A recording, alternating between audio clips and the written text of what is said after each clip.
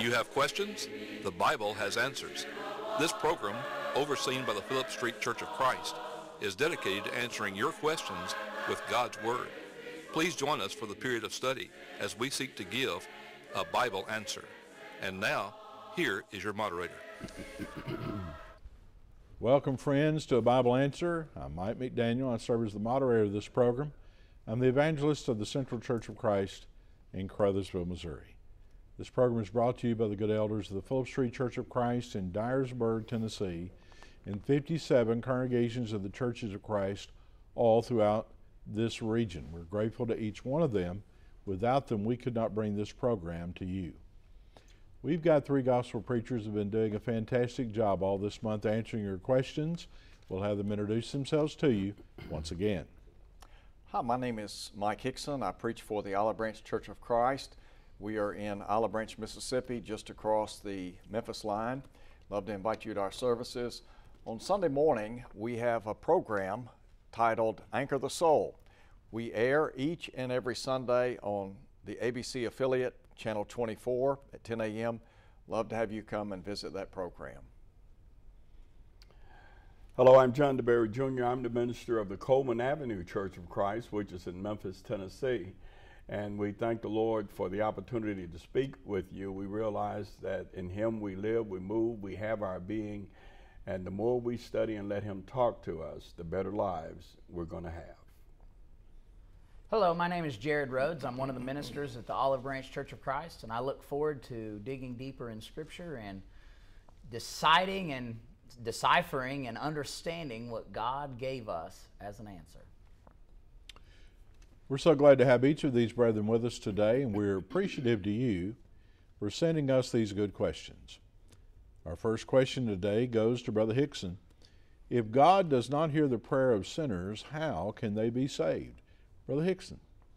Well, that's an interesting question. Matter of fact, I would say it's probably a very popular question.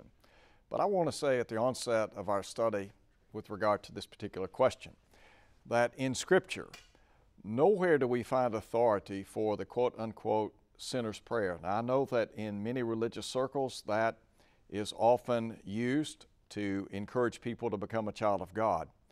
But you can go back and look at the record from Matthew to Revelation, and you will never read of the quote-unquote sinner's prayer that brings about the conversion of a sinner or an alien sinner.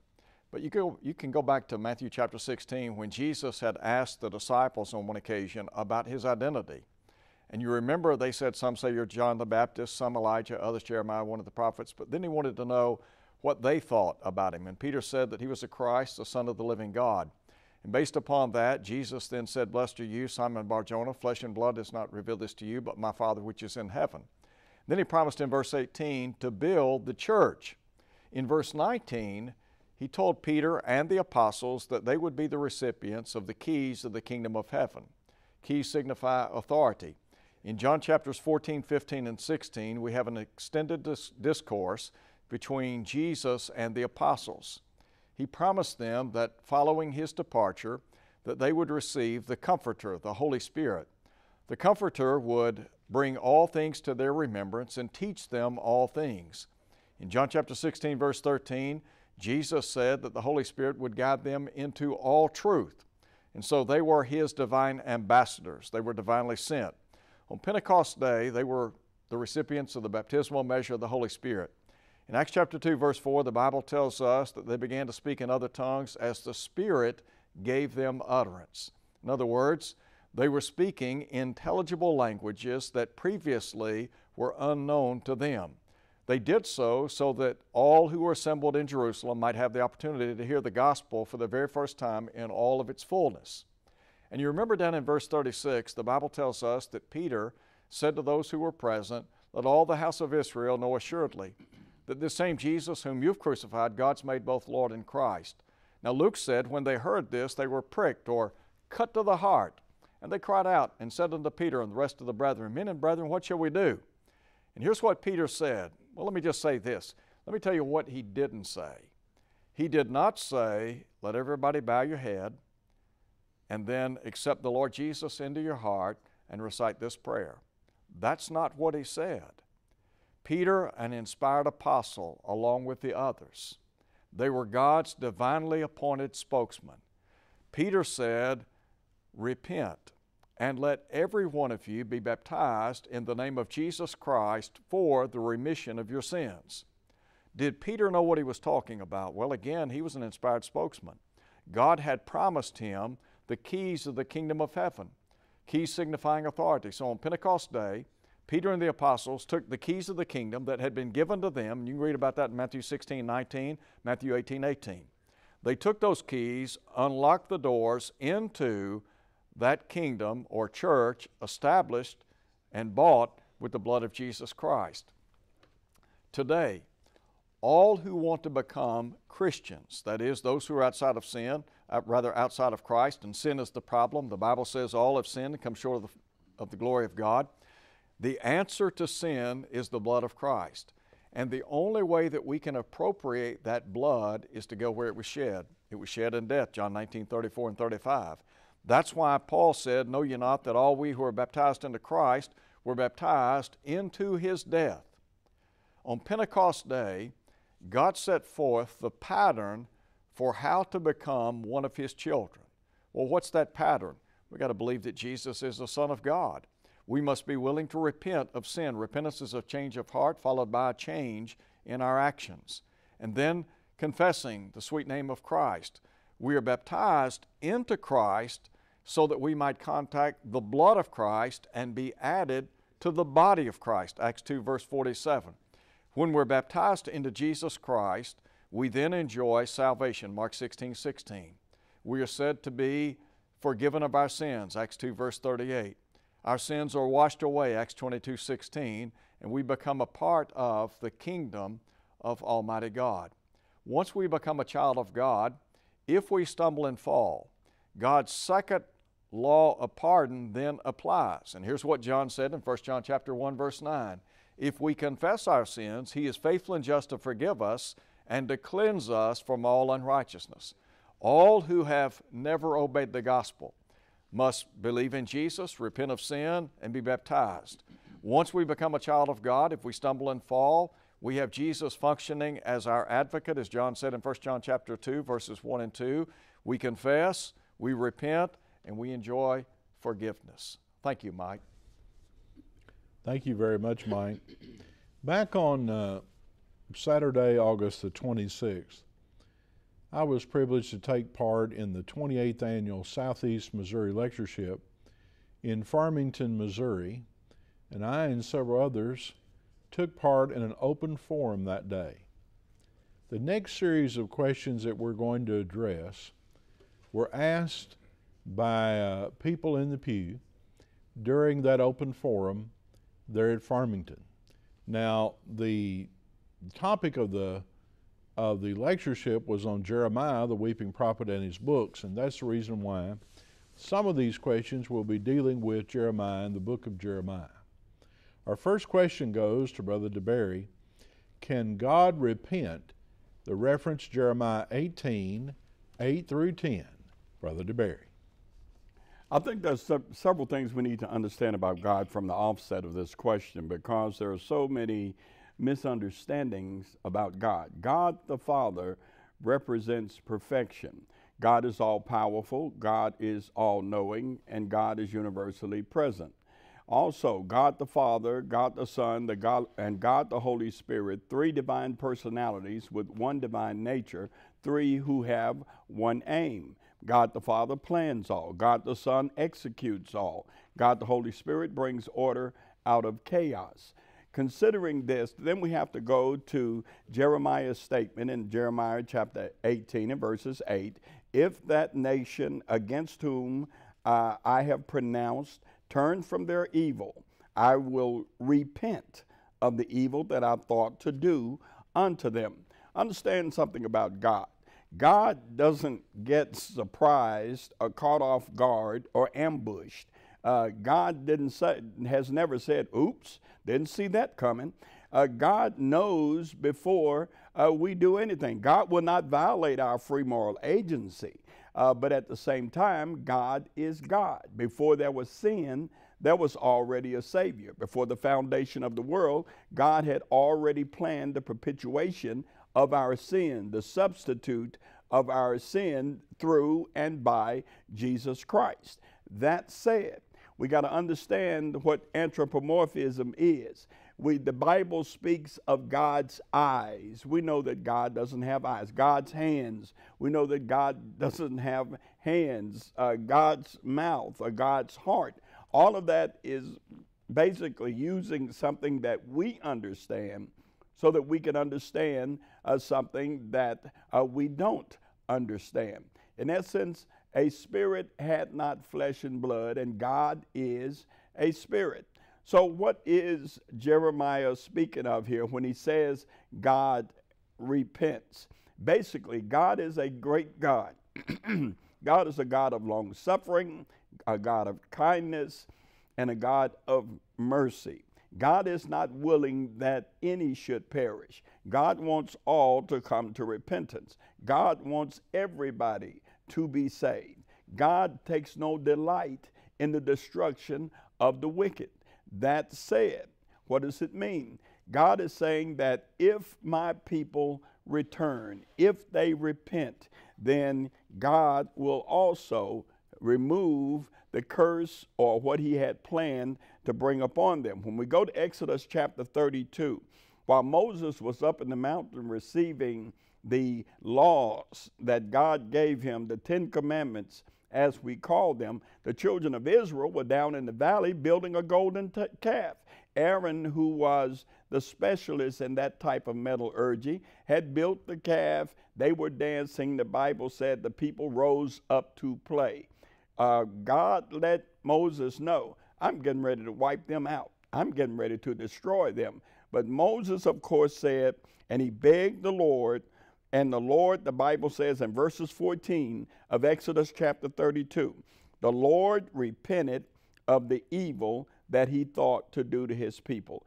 Because Moses pled with him, God repented. God withheld his wrath and his malice and therefore gave his love. God always gives us what we need and not what we deserve.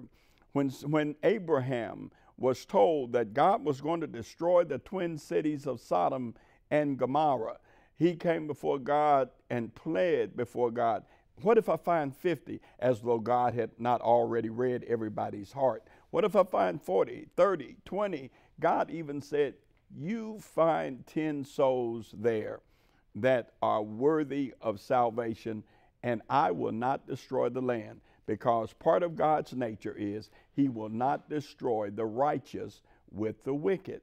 Guess what? He couldn't find them.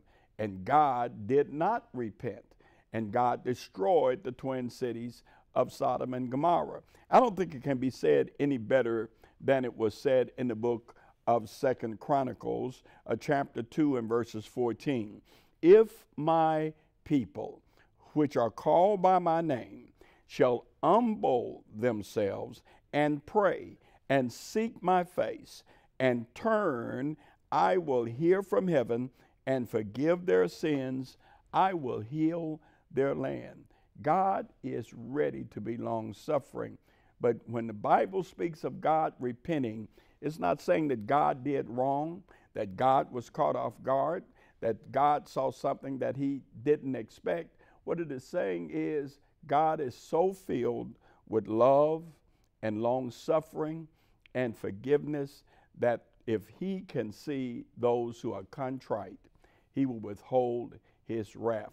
We in America need to really take heart to that, because God is examining us right now. And what God sees is the same thing he saw when he repented that he had made man in Genesis chapter 6. You know what God said of his assessment? His every thought and intent was wicked continually. America needs to take an introspective examination of itself. We need to look at ourselves and ask ourselves, are we daring God and calling on God's wrath to destroy us? We need to repent and turn from our wicked ways. Great question. Thank you. Well, great answer, Brother DeBerry. You know, this This year I've been preaching meetings on turning points. One of the sermons, Turning Point for America. But I also preach a sermon on turning point for a city. And that city that I preach about is the city of Nineveh. And in Jonah chapter 3 and verse 10, God saw their works, that they turned from their evil way, and God repented of the evil that he said he would do unto them, and he did it not. What does it mean that he repented? Well, he simply turned from the punishment that he had planned. But why did he do that? Because they had turned, because they had repented. And God has spoken today concerning punishment that is to come on the wicked, but he'll withdraw that punishment from all who, like Nineveh, will repent and turn to him. We've reached the halfway point of our program today. We want to offer to you a free tract. This tract is entitled Be Baptized. This is the fifth in a series of tracts on the steps of salvation. If you would like this tract on Be Baptized, or if you'd like our free 8-lesson Bible correspondence course on the Church of the Bible, we'd be happy to send you the first lesson. If you will simply study it with your Bible, send it back to us, we will grade it, and then we'll send you lesson 2. And if you complete all 8 lessons of the course, you will receive a certificate of completion. So if you'd like to have our Bible course or our tract or to send us your question, just contact us. Write us at Phillips Street Church of Christ, 912 Phillips Street, Dyersburg, Tennessee, 38024. Reach us by our website at www.abibleanswertv.org. You know, you can watch a Bible Answer on our website, and you can also watch it on our YouTube channel. Just search for A Bible Answer TV and then subscribe. It's absolutely free. Subscribe to our YouTube channel. And then whenever you open up your app, you'll see the latest offerings of A Bible Answer right there before you. So please subscribe to our YouTube channel. And you know, there's a great search engine on that channel where you can look up, say, baptism, and it will search the different scripts. And you can find different programs where a particular subject has been addressed on A Bible Answer. You can also email us at abibleanswer@earthlink.net, or you can call our toll-free number with your request, 1-800-436-0463. Back to our questions today to Brother Jared Rhodes. Are the sons of God in Genesis 6:2 angels? Brother Rhodes. Hey, I appreciate so much your question. As you go to Genesis chapter 6 and verse 2, I'd encourage you to look at it and recognize in the context what we have going on. He says that the sons of God saw the daughters of men. We've got 2 separate groups of individuals that he recognizes. Now, throughout Scripture, God talks about groups of people. For instance, you go to Matthew chapter 7, you've got those that choose righteousness, that are walking on the straight and narrow path, and there is a reward for them. You also have those that are walking on a wide path. They enter at the broad way. And he says that the end thereof is the ways of death. It's destruction. That's where they're headed. As you look at Genesis chapter 6 and verse 2, I believe we have 2 groups, and I think the context there dictates that. He says in verse 2, the sons of God saw the daughters of men. Another thing that we need to recognize throughout Scripture, God uses men or worldliness or many other phrases to recognize or to characterize ungodliness. For instance, if you turn over to 1 John chapter 2, in 1 John chapter 2 and verse 15, he says, love not the world, nor the things in the world. If any man love the world, the love of the Father is not in him. For all that is in the world, the lust of the flesh, the lust of the eyes, and the pride of life, is not of the Father, but it's of the world. Within worldliness, we have a group of people. These people aren't Christians. They aren't living for Christ, and therefore, they will receive a just reward for their actions.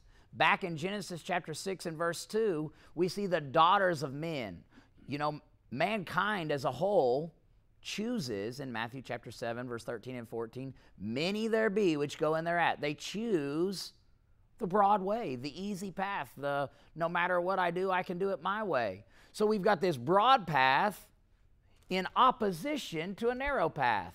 In Genesis chapter 6, it refers to it as sons of God. Who do they follow? Who do they believe? Who do they obey? They're followers of God. Versus the daughters of men, people that choose worldliness. Now, as you look in verse 6, it recognizes in verse 2 that the daughters of men were fair. He said they were pretty. Now, you look at the real world that, well, the New Testament bears it out. You go to John chapter 7 and verse 24, he says, judge not according to the appearance, but judge a righteous judgment. Don't just look at the outside, but what's the facts? When a judgment takes place, it ought to be according to their fruits, the actions that they commit. He said, look, these old boys, these good old boys, these sons of God, these guys that were trying to do right, they looked at the outward appearance. They said, now, she's pretty. And he refers to them as daughters of men because they weren't interested in godliness. They were interested in worldliness. You go down in verse 2, it says, and they took them wives of all which they chose. Now they made their bad decision. I would say, if I was to take a time out, I'd say if there's a young man watching this, be very careful who you marry. Sons of God are destroyed by daughters of men. It was a fact in Genesis 6, and it's a fact today. Go down and look at verse 3, and I think the facts are evident. He says, and the Lord said, my spirit shall not always strive with man. God said, I have had enough. When sons of God choose because of appearance rather than godliness, things are going to come about where you have problems. In Genesis chapter 6, it happens. And because of that, we're going to see the earth gets destroyed by water. We're going to see a flood come about because God says it's time for a cleansing. The reality is that when sons of God stoop so low as to quit caring about the heart and quit caring about spiritual things and desiring worldliness instead, when they allow one to bring them down, consider David. He allowed the beauty of one woman to bring him down to where he turned his back on God. He's not doing what's right. You know, as you go throughout Scripture, there's warnings over and over. Solomon, at the end of his life, comes to the conclusion, the whole of man, the whole duty of man is to fear God and to keep his commandments. When you talk about the sons of God in Genesis chapter 6, verse 2, I think it's no different than the sons of God as you come to the New Testament. You have people that choose to believe and obey God versus those who don't. In 1 Kings chapter 8 and verse 53, Solomon, as he offers his prayer there, he recognizes there's a separation of the people of the earth. And then he goes on and he compares them to your people Israel, therefore being God's sons. Your people Israel. You go forward to Galatians chapter 3 and verse 26, and he says, for you are all sons of God by faith in Christ Jesus. Today, we are sons of God. If we give our life to Christ, we live for him according to the biblical pattern. And therefore, we have a Bible answer. Thank you. And now to Brother Hixson. What do I tell my employer when he insists that I call a fellow employee who is a man, she? Brother Hixson. Mike, that's a very interesting question to say the least. I can't help but think about the old phrase that was coined some years back, times they're changing. As Brother John was talking just a minute ago, he mentioned something about the degenerate state of our nation. And I don't think that any of us would disagree that things have changed dramatically in America. I remember back in the 1940s, I read where one writer said that divorce was deemed as deviant behavior. Now imagine some 80 years have passed and now we think very little about divorce. Matter of fact, it's just common in America and really around the world. Well, there was a day and time in America when the whole concept of homosexuality, transgenders, the gay lifestyle, that was taboo, somewhat like divorce was. The standard is not the culture or what society thinks, but rather the standard is always the Word of God. And you remember Solomon wrote many years ago, righteousness exalts a nation. Sin is a reproach unto any people. And so what he's saying is that righteous conduct elevates society, whereas unrighteous conduct destroys society. The cities of Sodom and Gomorrah, they were destroyed because of their deviant behavior. Now, we may like that, we may not like that. We may believe it to be the case, and we may just throw it out the window. But the fact of the matter is, the record says those cities were destroyed. And we would do well to remember what Peter said in 2 Peter chapter 2. In talking about the destruction of the cities of Sodom and Gomorrah, he said they serve as an example, listen to him, to all, A-L-L, who will live ungodly. Now, I say all that to simply say that, times they are changing. And we live in a society today where we have to learn to navigate around some of the difficulties, particularly in the moral realm. My advice would be, and this is just my advice, but what I would try to do is call an individual by their personal pronoun. In other words, the personal name that they have asked to be addressed by, that's what I would choose to do. Now, that is something that I made the decision to do. I don't know how you feel about it. I'm not sure if there is a right or wrong answer here because we're trying to navigate in uncharted waters. But to simply try to be kind, respectful, and to love people and try to honor them. We don't want to disrespect and be unkind to anyone. We want to try to hold to our moral values, but at the same time be respectful to others and do what's right. Thank you, Mike.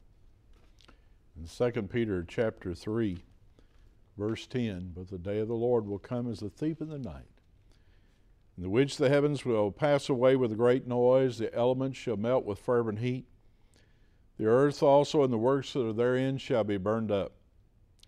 Seeing then that all these things shall be dissolved, what manner of persons ought ye to be in all holy conversation and godliness?